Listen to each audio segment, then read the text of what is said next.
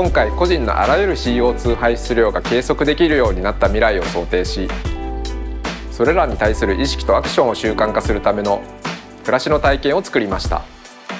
まずはじめに、暮らしの中で見慣れた家電の中に自分のカーボンフットプリントを表示させました。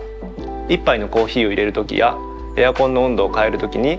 カーボンフットプリントを意識することで自分のアクションにつながると考えました。そして自分のカーボンフットプリントに応じて CO2 を吸収する取り組みに対する支援ができるカーボンペイタッチを作りました。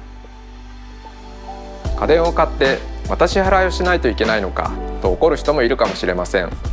でも気軽に支援できて嬉しいと思う人もいるはずです。この体験をきっかけに未来の暮らしの新習慣が生まれたら嬉しいです。